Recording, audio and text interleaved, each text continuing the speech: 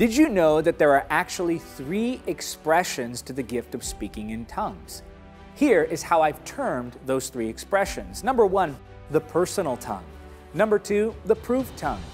Number 3, the prophetic tongue. Now, though you won't see those exact terms in the Bible, when you study the Scripture, you'll clearly see that there are, in fact, 3 expressions to the gift of speaking in tongues. Number 1, the personal tongue. The Scripture says, "Let love be your highest goal, but you should also desire the special abilities the Spirit gives, especially the ability to prophesy.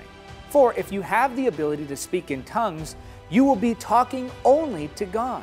Since people won't be able to understand you, you will be speaking by the power of the Spirit, but it will all be mysterious. But the one who prophesies strengthens others, encourages them, and comforts them." A person who speaks in tongues is strengthened personally, but one who speaks a word of prophecy strengthens the entire church. That's 1 Corinthians chapter 14, verses 1 through 4. The personal tongue does not benefit others, but that doesn't mean it holds no value.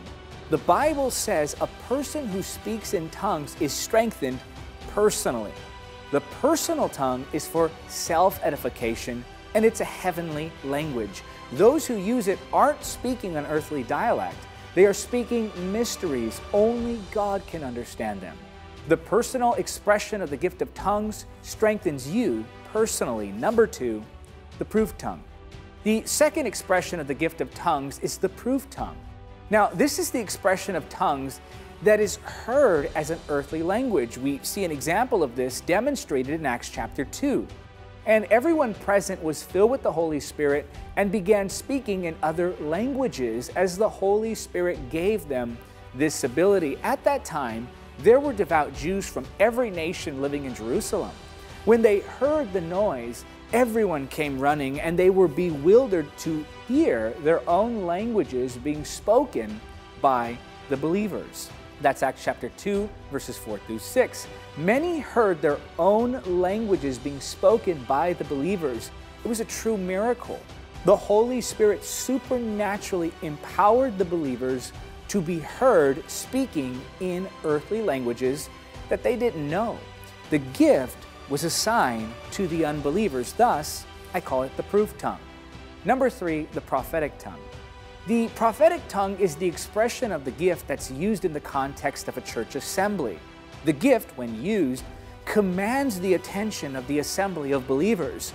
Because this expression of the gift can disrupt the flow of a church service if misused, Paul put some regulations on it. Well, my brothers and sisters, let's summarize. When you meet together, one will sing, one will teach, another will tell some special revelation God has given, one will speak in tongues, and another will interpret what is said. But everything that is done must strengthen all of you. No more than 2 or 3 should speak in tongues. They must speak one at a time, and someone must interpret what they say. But if no one is present who can interpret, they must be silent in your church meeting and speak in tongues to God privately. That's 1 Corinthians chapter 14, verses 26 and 28. Paul the Apostle put restrictions specifically on the prophetic expression of the gift of tongues.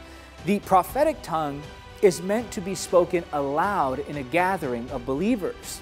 The tongue is then supernaturally interpreted so that the believers present can be helped by the prophetic message. Now, allow me to embolden the distinctions between the 3 different expressions of the gift of tongues. The personal tongue benefits the individual. That's 1 Corinthians 14:4. The prophetic tongue benefits the church. 1 Corinthians chapter 12, verse 7, and 1 Corinthians chapter 14, verse 26. The proof tongue benefits the unbeliever. 1 Corinthians 14:22. The personal tongue requires no interpreter or interpretation to be beneficial to the individual. That's 1 Corinthians chapter 14, verse 4. The prophetic tongue requires an interpreter to benefit the church. 1 Corinthians chapter 14, verse 26.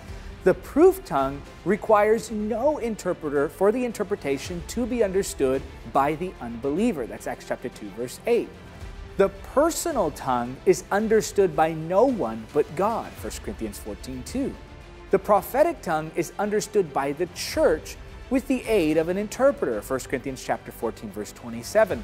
The proof tongue is supernaturally understood by the unbeliever. That's Acts chapter 2, verse 8. It's very clear right there in Scripture.